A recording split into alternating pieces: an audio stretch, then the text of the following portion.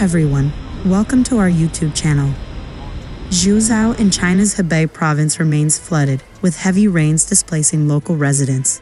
The local armed police force is using rescue boats to evacuate those affected, including some trapped for more than 2 days.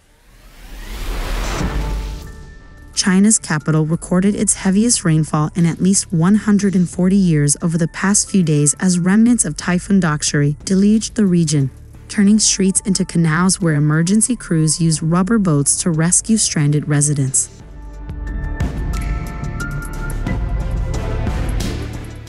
The city recorded 744.8 millimeters of rain between Saturday and Wednesday morning, the Beijing Meteorological Bureau said Wednesday.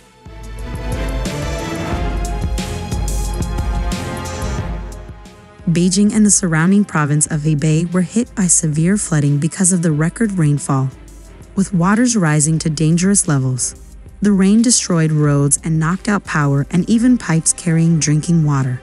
It flooded rivers surrounding the capital, leaving cars waterlogged.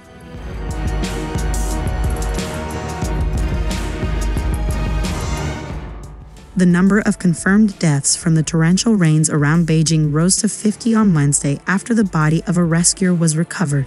Among the hardest-hit areas is Zhuozhou, a small city in Hebei province that borders Beijing's southwest.